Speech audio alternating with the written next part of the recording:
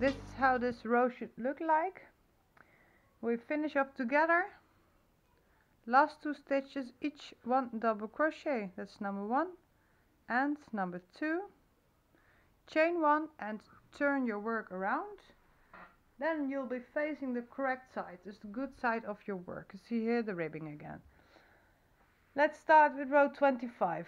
I've already chained up 1. In the next 2 stitches you make each 1 single crochet. There's 2 single crochets in a row. Then you skip directly to the chain 2 space. In the chain 2 space you make 1 single crochet, and then in the next chain 2 space you make 5 double crochets. It's number 2, 3, 4 and 5. Skip to the next chain 2 space, then you make 1 single crochet. Next chain 2 space you make 5 double crochet. That's number 2, number 3, number 4, number 5, and in the next chain 2 space you make 1 single crochet. This is how it should look like. You will repeating this throughout the row and we'll finish off together. Well, I finished this row right now with the 5 double crochets in the chain 2 space from the previous row and 1 single crochet in between them. I ended up with 2 stitches in the last 2, so 2 single crochets over the last 2 stitches. Now chain 1 and turn your work. Let's start with the first double crochet in the first stitch and the second in the second stitch,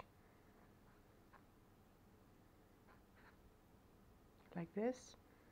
Then skip to the 5 double crochets and into the third, so the middle of the 5, you will make each one. You make 5 double crochets in the third double crochet from the 5. So that's number 2, number 3, number 4 and number 5.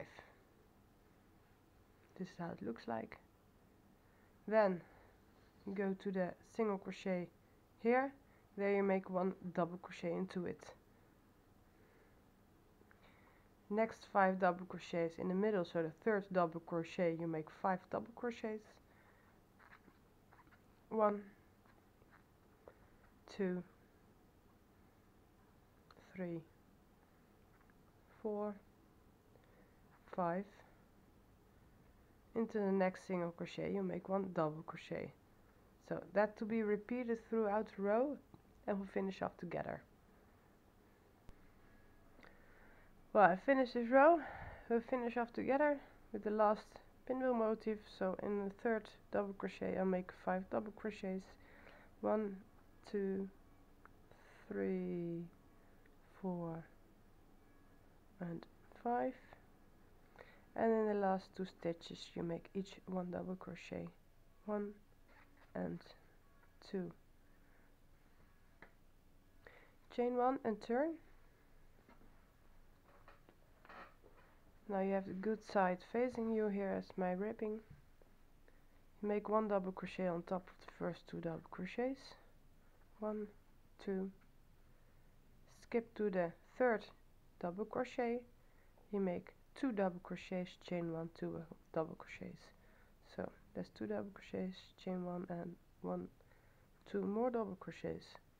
Then on top of the double crochet from the previous row you make 1 double crochet and you skip directly to the third double crochet, and there again 2 double crochet, chain 1 and 2 more double crochets in the same stitch, plus 1 double crochet on top of the double crochet from the previous row.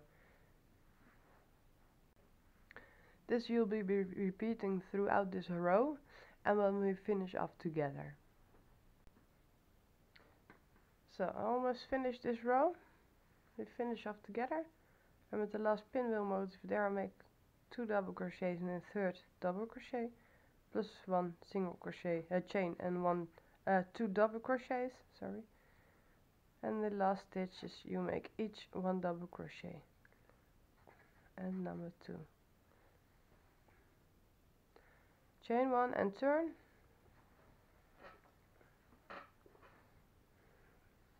Now you make 2 double crochets, so 1 double crochet in the first 2 stitches, 1, 2, chain 2,